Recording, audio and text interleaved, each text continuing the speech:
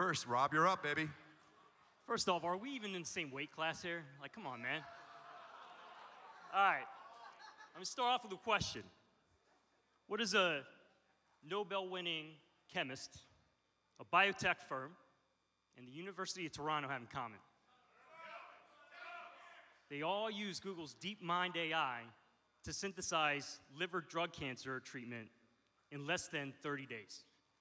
Mind you, something that it took a bunch of humans more than 10 plus years to be able to even come close to. And why is that?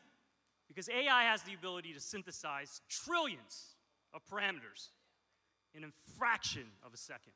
I find that fascinating, but you're over 30 seconds. John, you're up. I chose Wake Up by the Rage Against the Machine from Matrix soundtrack very intentionally and purposely. To set the tone and framing of this fight is to wake up from a reactive to conscious mindset. This is going from cyber defense 2.0 to cyber defense 3.0. It's going from another level of posturing of cybersecurity. Rob, you got 15 seconds. To be honest, I didn't really understand what he said, but I will say this. When you find somebody with a gun, I don't think you show up with your fists, right? You show up with a gun. So the reality is that if you're going to fight AI, you got to fight AI with AI. All right? Equal parts innovation, equal parts governance. John, 15 seconds. So my stated position on this question is very simple. It's in using AI to train the mind and human intelligence of cybersecurity professionals. Because that is the only way to be proactive. What I just heard from you is being reactive. Doesn't matter how much you detect, still being in reactive mode. Yeah. All right, back and forth. You got 15 seconds. Garbage. What's the definition of governance, right? You have humans that do what humans do well, and that's make the rules. But when it comes to enforcement, I'm gonna pick a machine every day of the week.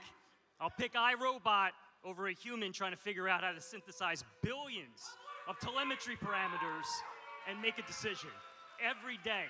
All right. John? See, I'm all about the people. If we can use AI, for instance, threat hunting, the generative AI can generate hypothetical, realistic scenarios about hunting that can train humans instead of just being reacting. That is the only way to identify and protect way, way early on, prevention side of the cycle, instead of just react. Because using AI is using like a faster horse in the modern warfare. Last rebuttal round, you got 15. I still don't understand what he's talking about. I'm be honest, all right? All I know is that in every platform that you talk about, all these security vendors that are even out here, what are they using? AI, okay? AI. They're using AI. So the reality is that as these platforms are being built, they're using the same technologies that you're all booing at. All right, 15 seconds before we go to our refs. You're up, John. Strategy without tactics is the slowest route to victory.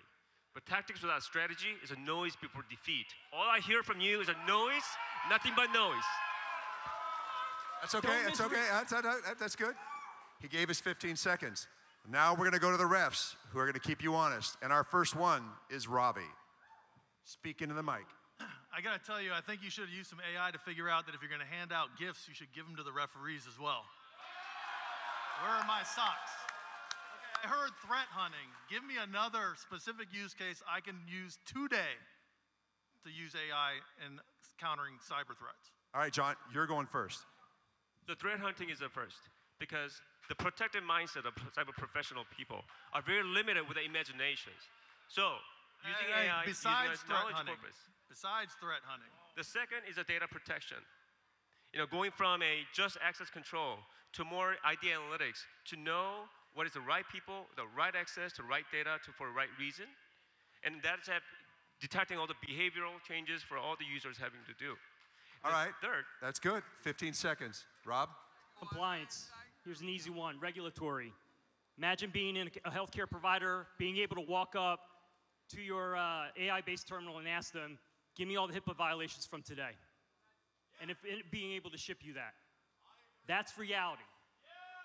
100%. All right. Who's got a jump ball question? Oh, George has got one. I got one word for you. Observability. Neither one of you talked about this. That's the #1 problem with AI. How do I trust AI to protect my company when I don't know what the fuck it's doing? That's the first thing I said was correlated telemetry. I'm going to let you go first. It's the Rob, first you're thing going I to go talked first. about in my opening. Billions of telemetry points that we're trying to synthesize. That's observability. That's correlated telemetry. It's applied observability. That's part of it. 15 seconds. The corpus, the body of knowledge of AI, which is the foundation model of AI, and that is where the knowledge is coming from. So protecting that, which is what previous fighters talked about, is very essential to make sure that observability is there. All right. That was actually a pretty awesome fight. So let's vote, okay?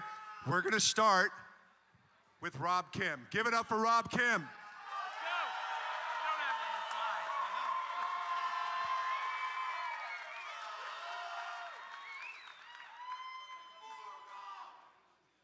Okay. What do you got for John Shin?